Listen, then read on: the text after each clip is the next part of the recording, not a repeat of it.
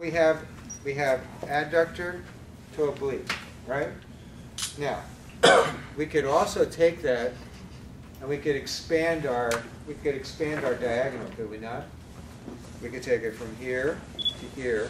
We could also take it right up to opposite shoulder, okay? Within the core subsystem, they only talk about this part of the X.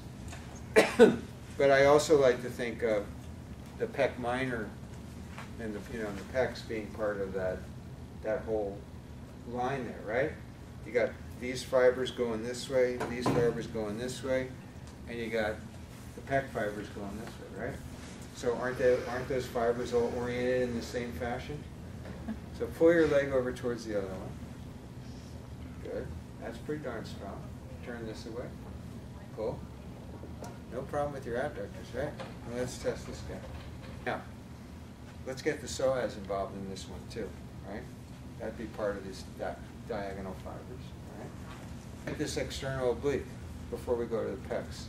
So now we're going to have this knee go to this shoulder, okay, on a diagonal. Okay, you're going to lift this shoulder up a little bit, press up here, and pull your knee to your shoulder. Not too bad, right? A little bit of pain in here, but that's all right. Well, that's not all right. Where was it? Right where he's hurting. Yeah. But that's not significant, right? All right, let's try that again, shall we? All right. Ready? Go. Are you holding your breath? Yeah. All right, take a breath in and out now. Hold your mouth open.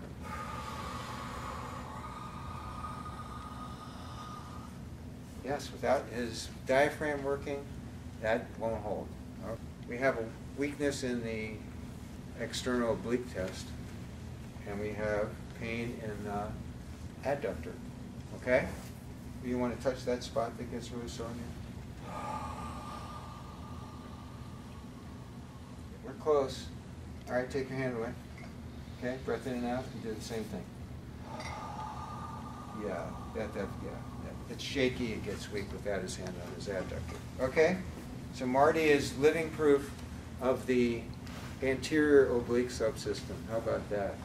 Yet another way to treat a groin injury. Remember I also talked to in the beginning class about oftentimes, groin injury is a result of, the front line where the psoas is inhibited and the adductors take over the, compensate for the psoas, which is not a good relationship, right?